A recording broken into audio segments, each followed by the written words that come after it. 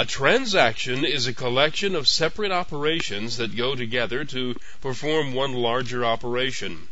For example, you may want to sell an item by reducing the count of the available inventory, adding it to a shipping list, issuing a bill to a customer, and possibly a few other things here and there.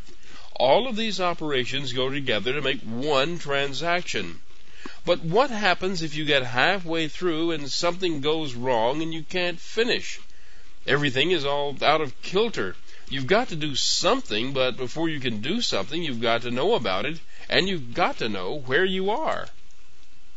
This is the classic example of a simple transfer of money from one account to another.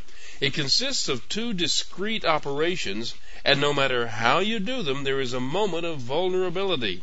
For example, say you take the money out of account 1, and your next step is to put it into account 2. But the system crashes instead.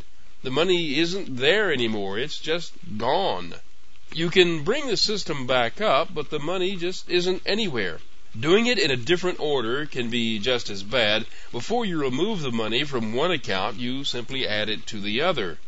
But before you can remove it from the first account, the system goes down. When you bring the system up again, you have twice as much money recorded as you had originally. Now, this is not a simple matter. The solution is to do things in transactions.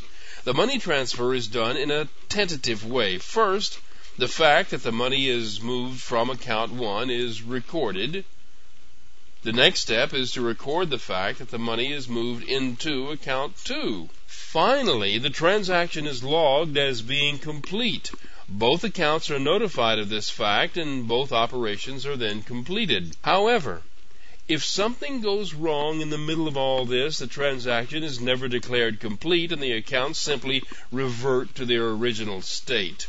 Now, this is a very simple example, but you can imagine transactions that consist of several operations. Unless every one of them completes successfully, none of them are completed, and everything is left in its original state.